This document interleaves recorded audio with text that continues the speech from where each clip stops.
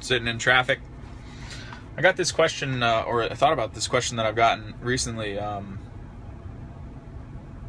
Trying to think of how it was phrased. The basis behind it was, I like using WordPress. It's easy for me to use. I want to put up a new site for a new project now. Should I use WordPress.org or WordPress.com?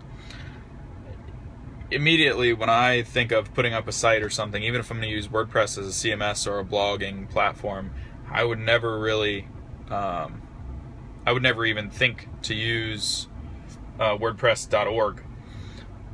I guess you could use their paid service and, you know, propagate your DNS to your own domain and let them host it and stuff for you and pay to do that.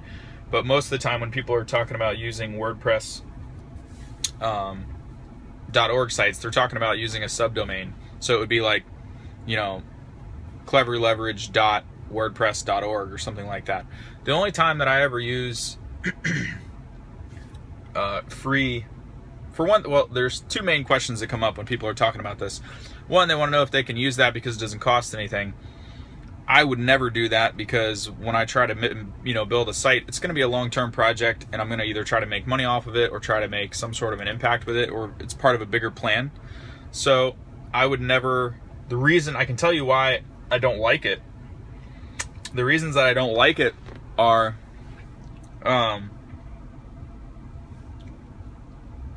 they limit you on what you can do. Like if I want to run a certain page layout, you cannot. You can only do certain things. And I don't want, and it's not self-hosted, so I don't have complete control over what is going on there. I don't like that at all. And I would never, given my experience, I would never pick something like that.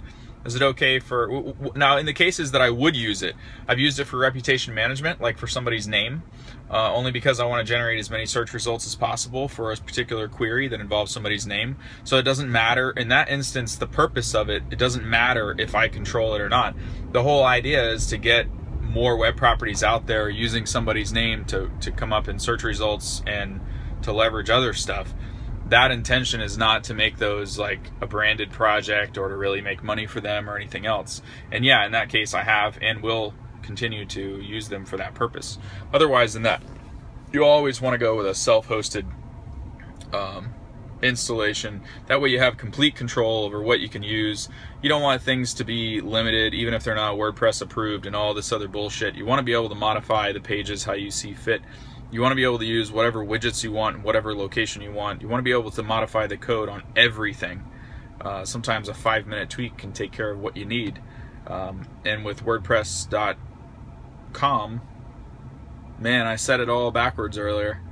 With WordPress.com, you can't do that.